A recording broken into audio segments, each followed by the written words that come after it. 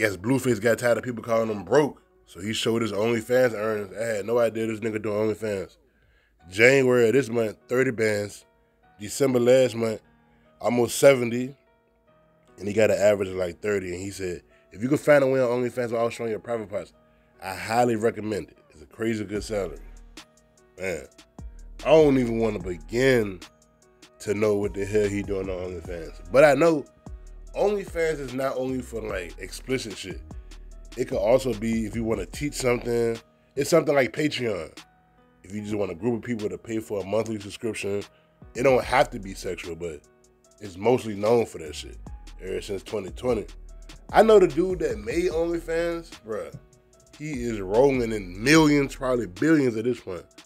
Because everybody took advantage, you know what I'm saying? Especially women. You found out you can show your body, you ain't gotta have nobody touch you. When I go on Instagram and Twitter, 99% of the women I check their profile, they got an OnlyFans link in their bio.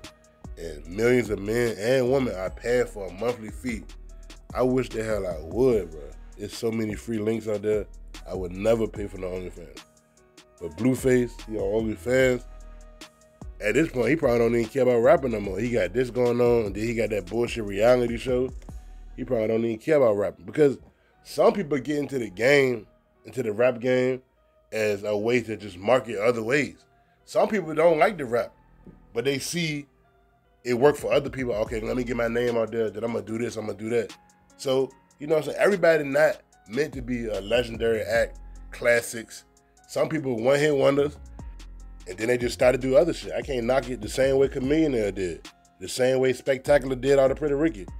They take their music career, once they realize it's not popping no more, they start doing other shit.